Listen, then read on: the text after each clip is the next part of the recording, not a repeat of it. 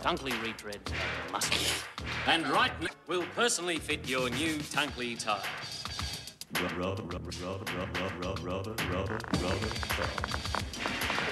At very little extra charge. So if you want a smoother ride, come on out and see us at Tunkley Tyres, where we always say...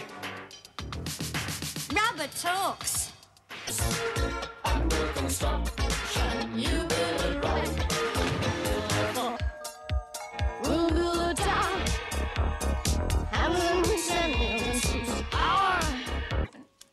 Why didn't he stop me, Helen? Nothing short of a full flying tackle would have stopped you. I didn't realise how lucky we were. I was so happy.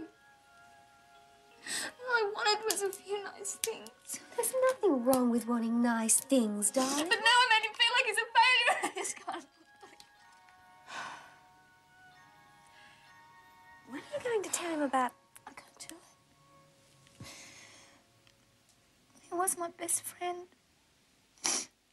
Now I can't even talk to him. There is the Tandoori Gourmet Kitchen. It's all a bit of a mess at the moment, but when the current occupants have cleared out... What are you doing? Mrs. Tunkley, so you're still here, are you? I live here. What are you doing in my house? It's been another Austral foul-up, Mrs. Tunkley. Your eviction notice was delivered yesterday.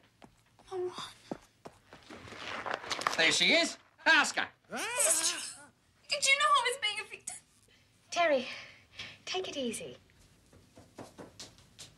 So if you ever need any tyres, new, second-hand, radials, mags... Got all the tyres I need. I wouldn't mind one of those Barbies.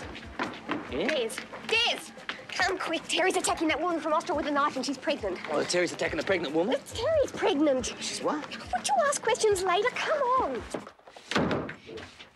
Believe me, Terry, I didn't know about the eviction notice. Eviction notice? Yeah, well, I gave it to him. Why didn't you tell me about the eviction notice? Why didn't you tell me you were pregnant?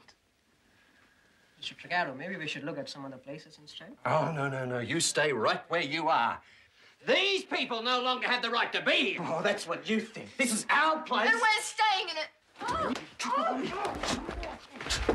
You stay in there until you calm down.